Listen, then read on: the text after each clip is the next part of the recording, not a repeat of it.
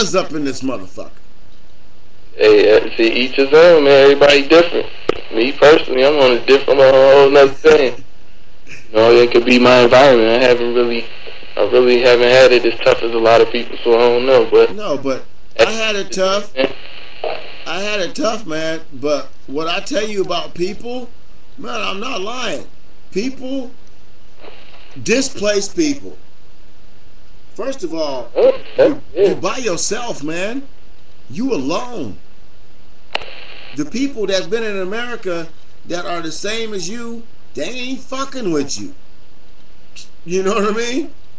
So there's gonna be some people who fall through the cracks, and they know how to get down like we ain't seen people get down in a long time. And like I'm saying, the mentality of those who have less is a hell of a lot harsher than those who've had. And that's what I'm saying is like, when you push one of these people against the wall, it's not like gonna be one of us. Oh, I give up. No, there is no give up in somebody who hasn't had. And America is not ready for a million plus people who hasn't had nothing all of a sudden be told, no, you ain't got no job now. Oh no, you gotta move. Oh no, you can't stay here no more. Your little FEMA check run out. Oh no. Oh no, you can't do this. Oh no. Oh no, you can't put these organs out and sell them. Follow the story. Huh? It's gonna be interesting to follow the story to see exactly how it play out, because that's one point you did make that resonates with me, and the other stuff. You know, Yeah, but it's only the oh no, displaced but people as syndrome. far as them using this as an excuse Yeah, for our second leg down on the economy. I think so. I think, oh, well, we brought so many Haitians in, but then they're going to blend into the black communities. And then when they do a couple censuses, because they got the census going now, they're going to start saying, oh, the African American numbers are up. The black community is bigger than we first counted.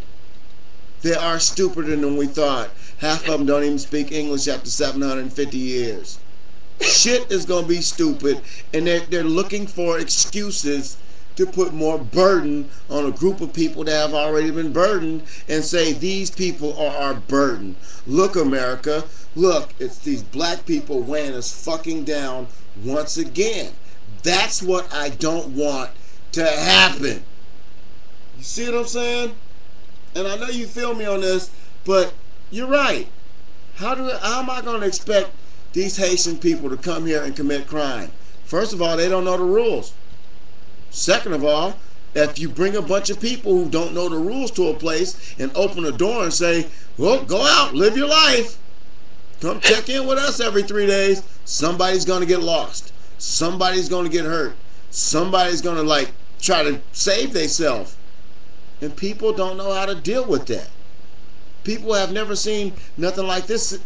Katrina was a test. I said it.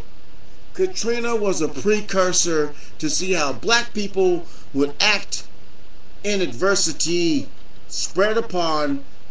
This is how the American blacks acted when we snatched them out of where they was and just put them any place they could be. That's how they acted. Well, let's see what happened on a global scale. Let's bring 2 million blacks from a complete different continent or different, country and see how they act. Not knowing the language, not knowing nobody, only listening to what we tell them. Can we bring down minimum wage? Can we blame a whole bunch of things on helping these? Can we blame a whole bunch of stress and debt on helping these people? And what do the black people look like here? Well, somebody black wants something now. What they look like? What they look like? You asking for too much, man. You ain't lost nothing. You asking for too much, black lady. You have not lost your house and your family. This ain't Katrina. What you asking something for? We have these Haitians we have to take care of. You're an American. What the hell's your problem? And that's the disparity amongst black people. Black people gonna feel as if that these other black people came out of nowhere and taken something from them. There's poor white people going to think these black people are coming from over here and taking something from them. There's Mexicans over here, and white people and black people already think the Mexicans are taking from them. What's going to happen? You got 2 million people, black people, who can't speak the language. I walk down the street with a certain haircut, I'm being called fucking immigrant, fucking Mexican. Can you imagine a black guy walking down the street, fucking Haitian? You're not from Haiti. You need to move out that neighborhood. But people are like that. People look for a reason to place their problems and their disparity. And what better than another group of people who got it less than you? And when these people claw back and want their self-respect, it's going to be problems. You know? I'm just trying to tell you what I'm going to see. I'm telling you the visions that are coming in my head. This shit is going to happen more times than not. They're going to be blaming shit on Haitians. They're going to be blaming crime on Haitians. And when you look at a black person, you see every black person. They ain't going to see Haitians after a while. They're just another black person breaking the laws, doing crimes. Mm-hmm. And then the good people of Haiti, the ones who want to better their lives, is trying to do the right thing, that's just another Haitian. See what I'm saying? It's a perpetual pinwheel of bullshit. And it's going to happen. And what? They're going to start blaming crime on them. That's the first thing. The crime levels are going up. Haitians getting this free alcohol, cheap crack. You know what I'm saying? Shit, you get a check every month? They ain't been living off no check their whole entire life. Now 6 of them in the house, band together to do the best they can. Somebody gonna get high. It was earthquakes. Huh? Earthquakes in that area for like 200 years. Yeah. 200 years. So they gotta let you know something's going on. But now look at this. Regardless of how they got here, regardless of what's happening, I hope they don't treat these people like District 9. You know what I'm saying? I hope these people are treated with respect. I hope the criminal element will be weeded out. We got our own criminals here. Don't export the bad ones over here just to prove a point. That's what I'm thinking. They're fighting at the airport to get on planes to come here, to go places they ain't never been.